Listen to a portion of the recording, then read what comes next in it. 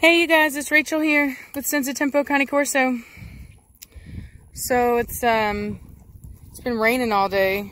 Well, not all day, that's a lie. But it's been raining today. It's very windy and I can't find my mic. And it wasn't even that windy, but of course now it is that I'm recording. And that's fine. I'm in the trees here, hopefully trying to avoid the majority of it. Everyone seems to be doing pretty good. We just had a moment where Gina got in some trouble because she has a tendency to get a little possessive over sticks and things. And so I kind of got onto her a little bit and the whole pack kind of gave her a correction. So she's doing all right. But as you can see, that tail's still straight up. Doesn't mean she's dominant. Means that she gets too excited over stuff like this, which honestly Velocity was the same way. Not like that anymore, but she used to be pretty bad. So what's funny is that I literally started recording because I was like, oh, it's not so windy. And then now all of a sudden it's literally like crazy wind. So it's pretty ridiculous. But I'm going to, like I said, keep trying to stay out of it the best I can. And if I need to, I'll buy another mic if I can't find my old one. So anyway, so yeah, so everyone's doing good. I've got everyone out here, actually. I've got Atari in there. Cashmere's over by the side. Giovanni is right there. We've got Gina right here. And then I'm pretty sure it's Velocity right there. So yeah. Preacher, Gina, Admiral, and Batista.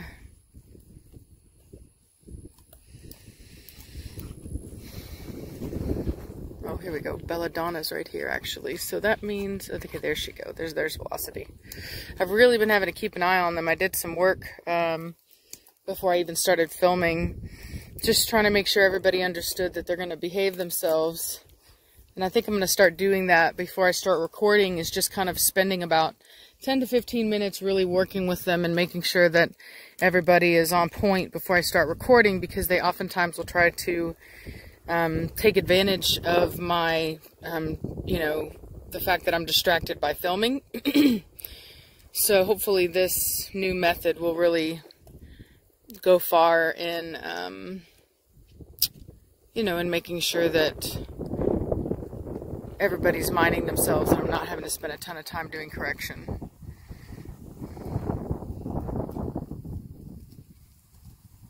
Cashmere, shh, back over here, now. Cashmere, what'd I say? Move it right now. Move over here now. So I've been doing this thing where if they don't listen, I really start coming up. I really get urgent, really start moving up on them. Having a very low tolerance for the stubborn, you know, I'm going to do it on my time thing. I'm not doing that anymore. You do what you're told when you're told to do it immediately. And it's just because I have so many dogs that I really need that kind of immediate response. So see that? So Cashmere walked over, had her tail up, and was basically like, you're going to give me that stick. Preacher rolled over and let her have it. And then you know what she did? She walked over here and she dropped it. She didn't even want it. She's just being a dominant female, walking up and taking people's stuff. That's Cashmere for you. Always reinforcing her status, you know, always. And that's one of the things why, like, I always suggest to people when you have a, you know, like a dog or two, whatever, when you're playing with them, every now and then, just out of nowhere, just run up and just put them in submissive posture. Not as in a correction, just as a, hey, I just want you to lay down on your side. And it goes a long way towards, you know, kind of maintaining your status as the alpha. And it doesn't have to be this big thing. I mean, I will say that if your dog doesn't do that for you, then you obviously know that there's a problem there. The dog should, just like Preacher just did, willingly give up submission for the alpha. Now, is she truly the alpha over him? I mean, come on. If he really wanted to hurt her, you know, he could. But it to him, and like most husbands, it's not even worth it. You know what I mean? Like, you have to choose your battles. And it's nothing to him to let her think that she's running the show, you know. And he's lazy. He doesn't want to run the show anyway. He'd much rather let her do it, and he'll back her up when necessary. And that's exactly what he does, for those that watch and really know. But yeah, everyone's doing really good, man. I'm very, very, very happy about it. I've been working really hard since I've been back on just really reinstilling, you know, their house training, because that really wasn't, you know, those schedules were not minded. And so I had some work whenever I got back of really kind of reinstilling that back into them, and we're good on that. And also just the general obedience is much better. So even with Batista, as you can see, he's here. He's not trying to sneak off, and he's just being much better. The collar has really worked wonders. I don't have it on him right now because he hasn't been needing it. So anyway, so my word has been enough. If it's not, we'll put it back on, but it's been good. So yeah, everyone's doing really well. Atari is actually looking really good now, finally. You can't even see the rib or the hip bone anymore.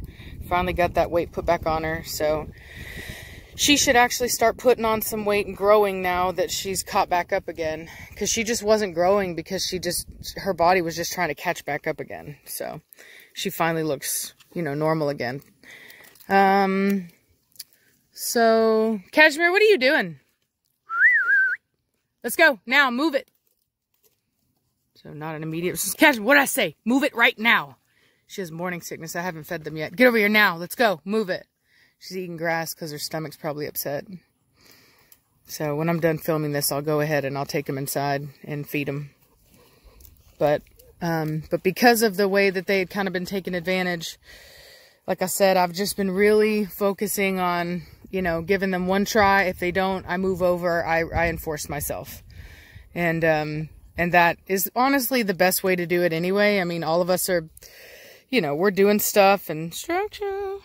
We're doing stuff. We got our lives going on. And I think all of us have our issues or whatever. And so sometimes it's hard when you've had a long day or whatever it is to have the energy to, like, you know, get up and really enforce your word whenever you've told a dog to do something.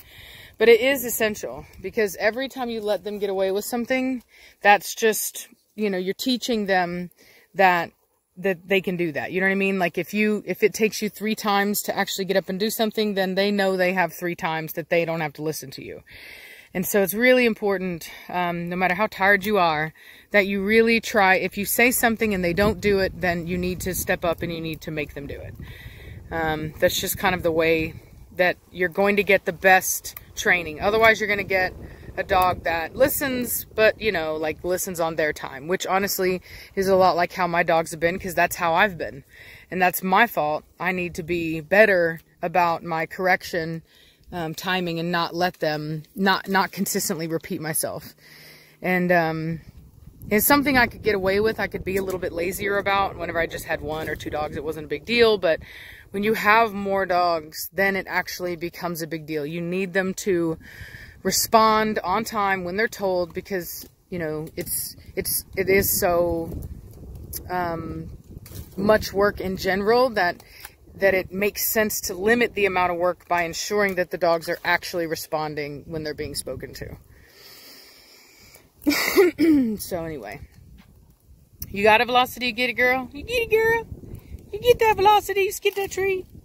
You skid that tree velocity, you skid it. What's up, Belladonna? What's up, Belladonna? What's up, Belladonna? You pretty girl. Yes, you are. You're a pretty girl. Cashmere, don't give her that look. Well, she's on a man. Cashmere's on a warpath, I'll tell you what. I've been spending a lot of time putting her into submissive posture, because I tell you what, just because you're pregnant doesn't mean you get to be a tyrant. So, she's all about it right now. She's like queen. She's like head of my game.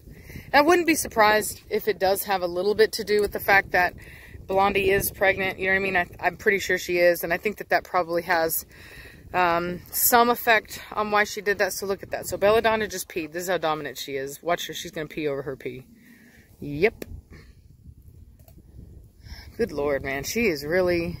You're on a rampage. You think I don't know what you're up to? Cashmere, you think I don't know what you're up to? Hey, look at me. Psst. Watch your mouth. You hear me? Watch your mouth. Don't you be getting at nobody. You understand me? Don't you be doing it. Mind your manners. Yeah, I see you, girl. Yeah, I see you. She's like, look how powerful I am. Cashmere, quit it. Look how I shake it. Yeah, I see you. See, watch, now I'm going to be the dominant. Give me this, and you get down. Psst. That's my way of asserting my authority. Psst, quit. Psst. You let her take it. Well, she hated that. She hated that. She's like, how dare you? How dare you take a stick within my vicinity? Yeah, that's the level. She's watching me waiting to get up, but she hasn't given me submission yet. Psst. Slightly ignoring me. Shh. I'm gonna move that out of her face. No.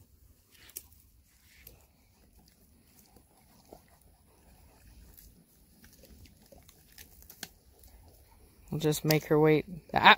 No. You best chill out. Shh. She's waiting to get up. You see how she's just looking at me? Right now, she's just going through the motions. Another indication is that foot like that, when they're not quite listening to you, they have their foot just ready to go. And one of the things I'll do is I'll move that foot back so that they have to actually sit there and they're not in a position to just hop right back up. No, Cashmere. I said no, leave it be. I don't want her messing with stuff. I want her focusing on... No, I said. I want her focusing on me, not sitting around playing with a rock. I want the respect. Psst. Put your head back down. Mind your business. I'm talking to you. So now she's getting a little bit better about it. A little bit more serious. Psst. A little bit more respectful. So now she's gazing off into the distance. That's one of the things that I look for. You'll start to see her eyes soften just a little bit. She's relaxing. Now I'm going to let her up. Up. All right, Cashmere. You're good. Here's your stick. Now behave yourself. Look how pretty. You're a pretty girl. Yes, you are. Yes, you are. I was talking about you. You're a pretty girl. Velocity's keeping an eye on the pups. With Gina over there, Gina has a tendency to get a little too excited. Shh, Gina, chill out. Goes with her tail up. See, Belladonna's watching her.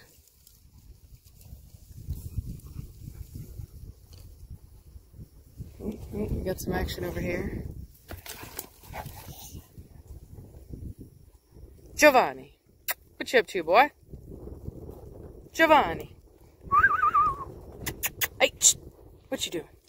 What you doing, boy? He's like, whatever, Ma. I don't gotta listen to you. Cutie patootie. I tell you what, though, Atari, she's a tough girl. She really don't need no help most of the time. Hey, pretty girl.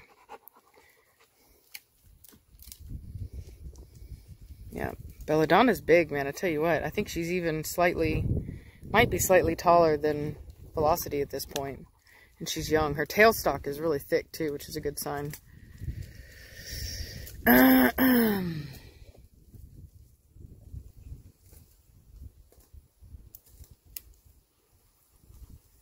Gina! Gina! Gina! You're a good girl. You're a good girl. You're a good girl. Oh, God, Belladonna. Rude. She's like, actually, no. How about you don't pet her and you pet me instead? So, anyway, yeah, everyone's doing really good, though. You're a good girl. You're a good girl. Yeah, I know. Yeah, see how excited she gets? She wants to, like, nibble my hands. Look at the tail. That level of excitement is too high.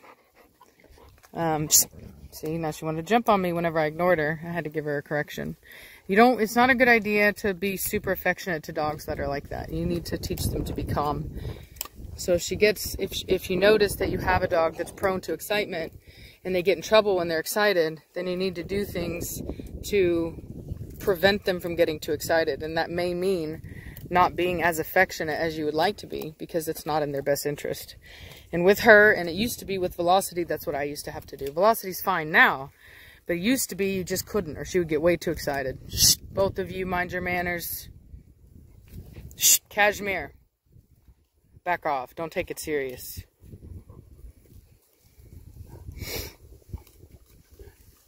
So Velocity can push her luck sometimes, but she's not, like, it's not the same as, like, another dog. Like, it's just, Velocity. Velocity's just a little weird, if you will. Shh, Velocity, quit being possessive over the stick. Psst. Drop it. Now. Give me that stick. No. Cashmere, come. I'm going to give it to Cashmere. Specifically to teach Velocity a lesson that if you're going to get possessive over stuff, I'm going to take it from you. You see? So Cashmere gave her a correction for trying to take it back. Velocity respected it and backed off.